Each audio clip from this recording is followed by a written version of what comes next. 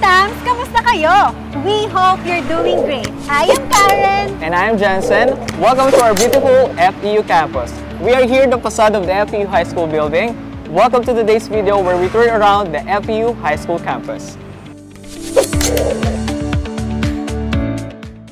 Para sa akin kasi, beyond the quality of the classroom experience, mahalaga rin ang isang vibrant at nurturing environment sa overall academic experience ng isang student and future professional.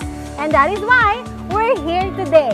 We want to give our future baby Tams a glimpse of the spaces that foster creativity, growth, and curiosity. Tama ka dyan, Karen. Nakikita naman natin na dito sa FEU High School, the campus life is definitely vibrant.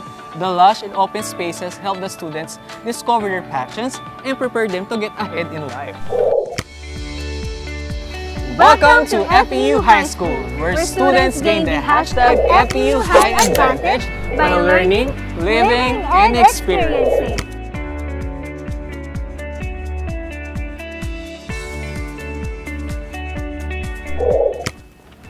Wow! Look at this modern classroom. Kompleto equipment nila. Oo nga! These classrooms are our first stop today. We're actually meeting someone from the FEU High who will show us around and introduce us to the amazing people of FEU High School. Hi guys, I'm Drew and I'm the Director for Academic Affairs of FEU High School, and I'll be your guide for today. A standard classroom in FEU High School is equipped with a glassboard for engagement, projector, and screen for presentations, 2 air conditioning units, and armchairs for students' comfort.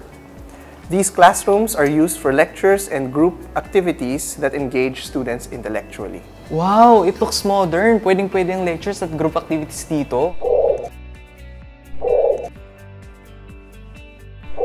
The biolaboratory serves as a common area for the additional biology experiment and research. Depending on the complexity of experiment or research, apparatus and equipment ranges from fundamental to specialized units. Here in the chemistry lab, students perform experiments for their general chemistry and research subjects. The laboratory has various glasswares, apparatuses, and chemical reagents used in different experiments. Activities related to lessons in General Physics 1 and 2 are conducted here in the physics laboratory. Ang galing naman, Drew. It looks like FEU High School is ready for adaptive and hands-on learning. Yes, tama ka, Jansen. Actually, hindi pa dyan nagtatapos ang ating tour. Aside from the facilities that are exclusive to the high school, we actually share spaces with the college to bring the university experience to our students. Halika, tignan natin. The MAC laboratory located in the FEU admissions building is fully equipped with iMacs that students can use to develop digital literacy. These iMacs are fully equipped with softwares that handle photo and video editing and computer programming. The interactive laboratory is one of FEU's most advanced learning facilities. The room is designed especially for collaborative learning, featuring tables you can write on for brainstorming and individual TVs you can use for presenting in your small groups or for the whole class. The FEU library is another one of the locations where students get support for their learning. Students can conduct their research, collaborate with their peers, and attend research conferences.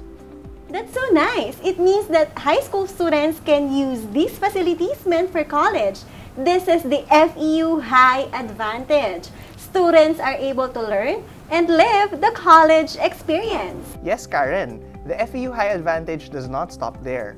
Aside from the shared physical learning spaces, we partner with FEU Manila for activities like theater plays, concerts, and dance competitions.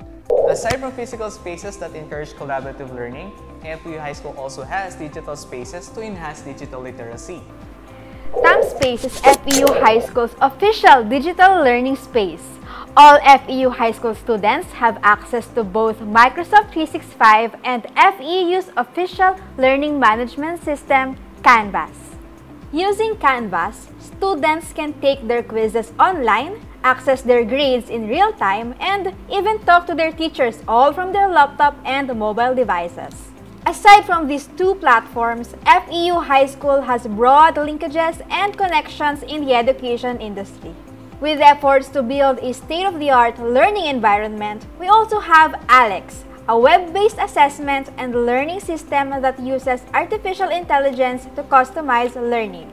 It is an individualized adaptive learning tool that is unlike any other online program available today. We have partnered with one of the most leading learning resource publishers in the world to make this happen, McGraw-Hill Education.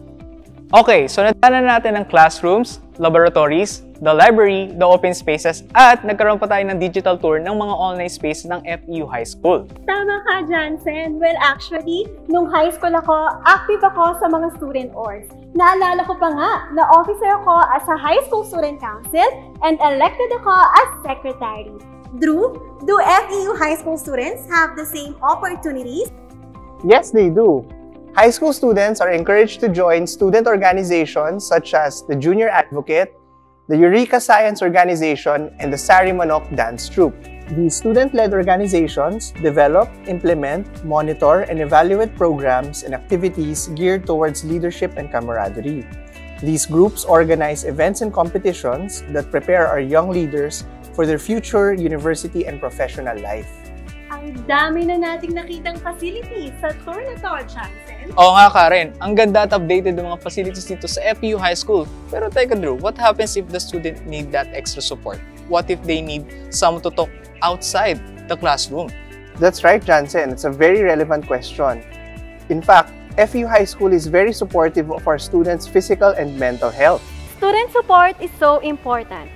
But what about diversity and inclusivity? Every student has the right to self-expression. But what is FEU's high school response to this? Actually, Karen, here in FEU High School, we are pushing for a safe and inclusive environment.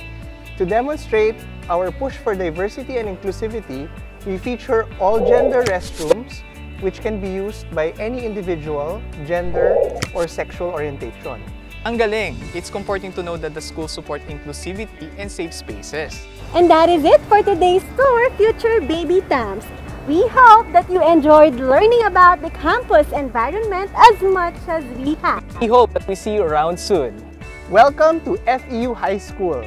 Gain the FEU High Advantage and learn, live, and experience.